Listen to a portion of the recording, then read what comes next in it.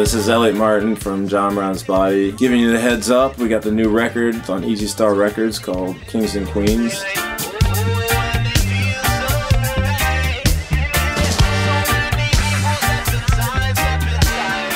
I was in high school, and Kevin and Josh Newman, who was the bass player in John Brown's Body and Tribulations before that, and Kevin Kinsella, who was the vocalist and sort of founder of John Brown's Body and the Tribulations before that, they were instrumental in getting me to sing this music. It was so organic because those guys already had large record collections back in the late 80s.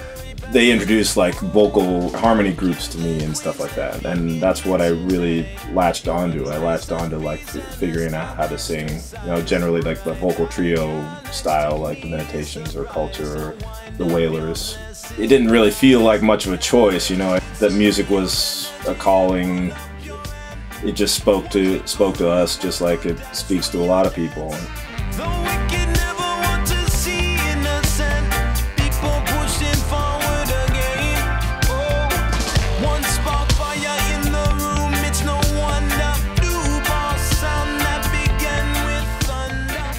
A lot of times I feel like that's what I'm best at, you know. In the past I've kind of pushed that aside a little bit. I have in mind too much of what I think people want to hear, like more party songs or more like upbeat stuff, but really my heart is like with slower, rootsy stuff, and it's a balance because the band is known for an energetic live show, so it's like, how do I balance the two, or how do you make the slower or mid-tempo songs work in that show, in that arena? So I think it's going to work out well. We just rehearsed a bunch of the new songs this past weekend, and they just feel nice, and they just feel like easy to move to and stuff like that. So. We hear the ghost before our time, another wildfire.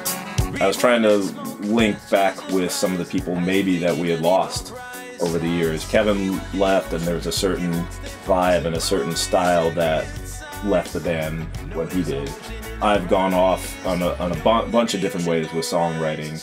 I think we started the process with the JBB and dub that we released in September. That was getting back to the roots and the old production. We had our old sound engineer Craig Welsh do that one. He did all the 10-Foot Ganja Plant records, and he did the early John Brown's Body records. So keeping that in mind, I just wanted to keep the rootsy vibe going. We're very excited about the new record. It's got a lot of different flavors. Good stuff for the Roots fans, and we're hoping to see you guys out there on the road.